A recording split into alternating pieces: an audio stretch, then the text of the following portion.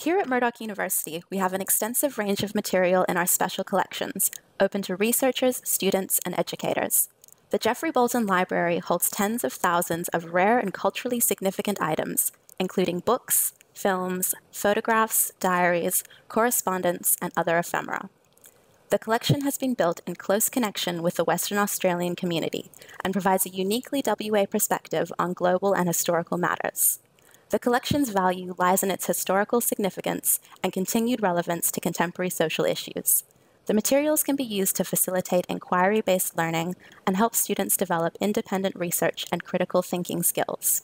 Whether you're a student or an academic, you can find something that's relevant to you. The science fiction collection was started to support the research of Murdoch University's first PhD student, Maureen Smith. It has grown thanks to a long-standing relationship with Perth's science fiction community.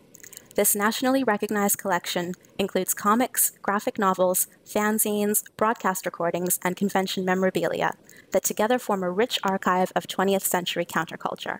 In particular, the Lee Edmonds collection of fanzines are full of personal news, anecdotes, and stories from both Australian and international authors, and provide a window into 70s and 80s sci-fi culture and fandom in WA. The illustrations and printing techniques showcased by these materials also provide a fascinating insight into indie publishing processes. Murdoch University holds 3/4 of the total fanzines in Australian libraries, giving this collection a unique perspective on Perth's social landscape. The Lee Edmonds collection forms a significant resource for those researching and teaching creative writing and its place in the cultural identity. Irene Greenwood was a writer, political and peace activist, and Australian broadcasting pioneer. She was known for her work with the United Nations, the Women's Electoral Lobby, and the Women's International League for Peace and Freedom. Here at Murdoch, we are privileged to have Irene Greenwood's collection all together, where students can benefit from her wealth of knowledge and experiences. Her archive includes correspondence, diaries, radio transcripts, her personal library, and photographs. Together, the collection provides unique insight into the mind and daily life of an advocate for feminism and social activism, as well as a comprehensive overview of the women's movement in Australia over the 20th century.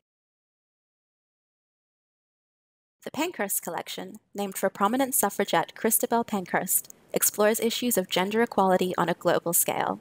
It includes hundreds of issues of suffrage campaign newspapers, as well as other suffragette ephemera. As a whole, the collection illustrates the individual experiences of those involved in the campaign. It also provides a singular look into the various ideologies, opinions, and policies that have shaped present-day feminism. George Peat was a journalist in Australia and Southeast Asia for over 50 years, and editor of the Straits Times Annual in Singapore after World War II.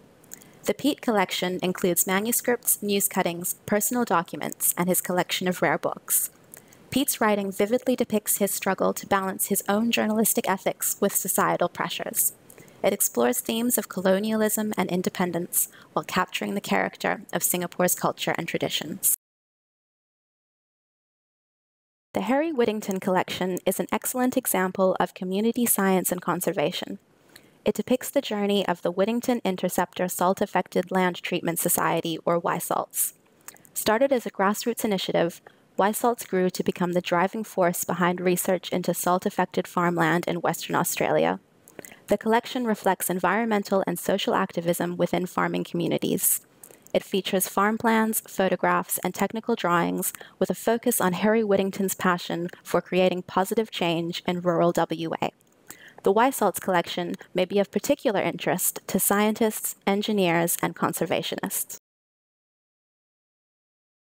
The special collections are a bridge from Murdoch University's past to our present, and they reflect our roots as a free-thinking place of learning. Our collection is an invaluable educational resource for academics and students across all fields of study. Browsing the collection is a great way to inspire your research or teaching, so come and explore the special collections. You may discover something you never expected to find.